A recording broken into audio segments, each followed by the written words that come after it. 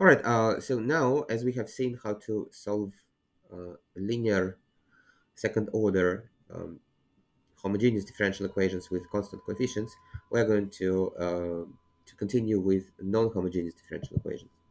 Right.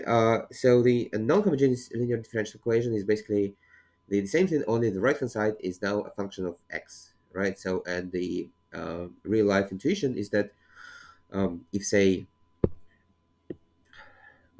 the left hand side describes the motion of some kind of physical system like a vibrating string, then the right hand side describes the force acting on the system. Okay, now the thing about non-homogeneous differential equations is that in order to solve a non-homogeneous differential equation, you need to first solve the homogeneous differential equation, right? So, and here is how it works. So, if we remove the right-hand side, then we get the what is called the associated homogeneous equation to the non-homogeneous equation, right? And there is a relationship between solutions of non-homogeneous differential equations and the homogeneous differential equations. And this relationship is very similar to what we have in linear algebra. You know, there is a relation between homogeneous systems of linear equations, algebraic equations, and the corresponding non-homogeneous systems. So if you know linear algebra, then you will recognize this similarity. If you don't know linear algebra, don't worry too much. I mean, it's really uh, you don't really have to know it to understand it. Now, so here is the main theorem, right? So if we have a non-homogeneous differential equation, let me give you an example. Okay, so let me give you an example. So suppose that somehow I figured out that the well, generally speaking, a differential equation has infinitely many solutions, right? And suppose that I figured out how to find just one of possible solutions of the non-homogeneous differential equation, right? So suppose that I know that um, x squared is some solution of the non-homogeneous differential equation, right? So we call it a particular solution. So any particular solution, right? Okay, of the non-homogeneous differential equation. And suppose that at the same time, I managed to solve the associated homogeneous differential equation, and I found that the solution of the associated homogeneous differential equation is e to the minus x times, say, c1 cosine x plus c2 sine x, something like this, right? So then it means that in order to construct the general solution of the non-homogeneous differential equation, I just add these two things together. So it's going to be x squared plus e to the minus x c1 cosine x plus c2 sine x, right? So it is as simple as that, right? So to solve a non-homogeneous differential equation, you need to somehow figure out just one solution. You don't have to find all of them at the same time, so you don't need to know infinitely many of them. You just need to figure out one of them. And then in order to get the general solution, what you do is you add the general solution of the homogeneous differential equation, right? So let me prove this theorem. If you don't understand the proof, don't worry too much. So you can just remember the main fact, right? So, but if you do understand the proof, well, try to understand the proof. So maybe it'll help you to develop better intuition for homogeneous differential equations, right? So here is the proof. So here we have, again, so we have non-homogeneous differential equation, a y double prime plus b y prime plus cy equals f of x, right? And we have y p. So this is a particular solution of the non-homogeneous differential equation, and there is also yh, which is the general solution of the corresponding homogeneous differential equation, right? So this the same thing, but with zero. Now, in order to prove that every solution of the non-homogeneous, so that the general solution of the non-homogeneous equation is of the form yp plus yh, we need to prove actually two things.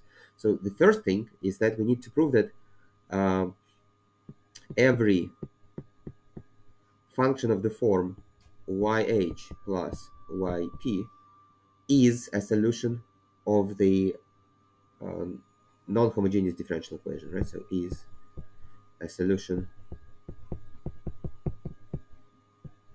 of the non-homogeneous differential equation, right? So of well, basically of this.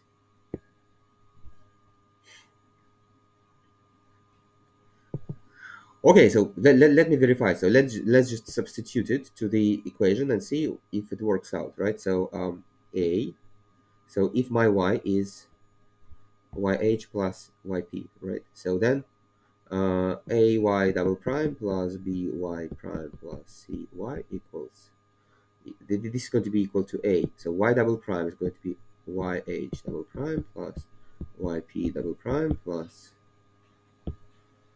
b. Now y prime, so it's going to be yh prime plus yp prime plus c times yh plus yp. All right, so now let me group together everything with yh. So this is going to be a yh double prime plus, sorry,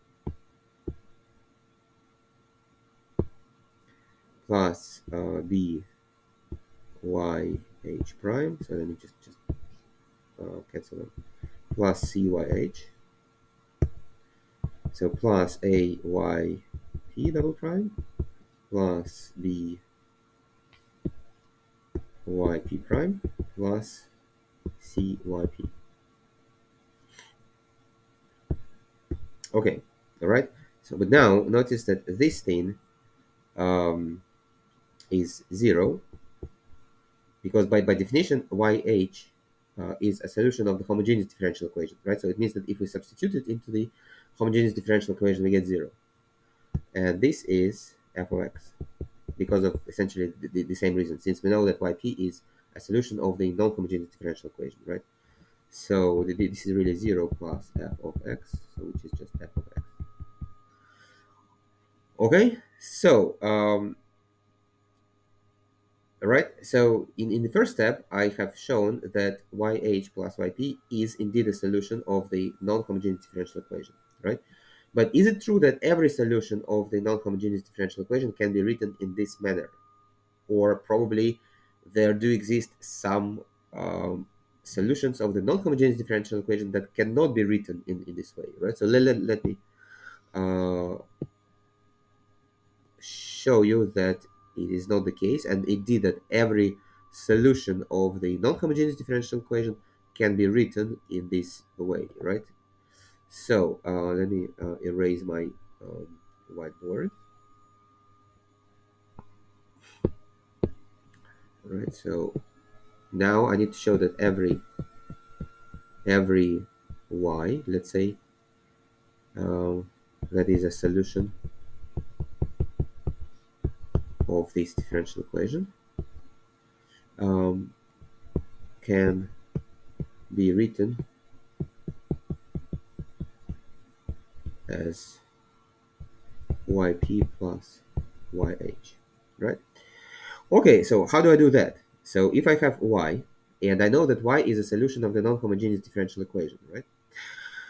So then, well, basically, I want to write y as y particular, the particular solution of the non-homogeneous equation plus something else, right? But you know, it's just that what that something else is going to be. So it has to be y minus y particular, right? So in order for this to make sense, it has to be this, right? So which means that I need to check whether this y minus y particular, whether this can be thought of as yh. So in other words, what I need to check is that is it true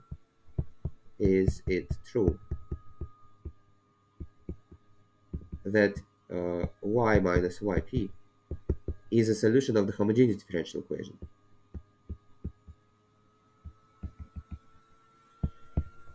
of the, well, homogeneous differential equation. So the left hand side equals 0. Well, how do we know if this is true? In order to see whether this is true, we just need to plug it into the differential equation, right? So we need to basically verify this. So let me verify this, right? So let me plug it into the differential equation. So let me plug it here. as essentially as y. Right? So a y minus yp double prime plus b y minus yp prime plus c y minus yp. So this is going to be, so first I'm going to group together all the terms with y. So it's going to be a y double prime plus b y prime plus c y minus, now I'm going to group all the terms with yp. All right, so it's going to be a y p double prime plus b yp prime plus c y. Okay, but then this thing is just f of x, right? So because since we assumed that y is a solution of the non-homogeneous differential equation, so this is f of x, and this thing is also f of x, right? So because yp is, again, it is a particular solution of the non-homogeneous differential equation, so it has to satisfy that differential equation. So it's f of x minus f of x, which is 0, which tells us that y minus yp is in fact a solution of the uh, homogeneous differential equation, right? So, and it is true. So now we have seen that every solution of the non-homogeneous differential equation can be written as the sum of the particular solution plus some solution of the non-homogeneous differential equation, right? So, and at the same time, we know that every function of this form is a solution of the uh, non-homogeneous differential equation. But that precisely means that it is the general solution of the non-homogeneous differential equation, right? So that's basically how it works.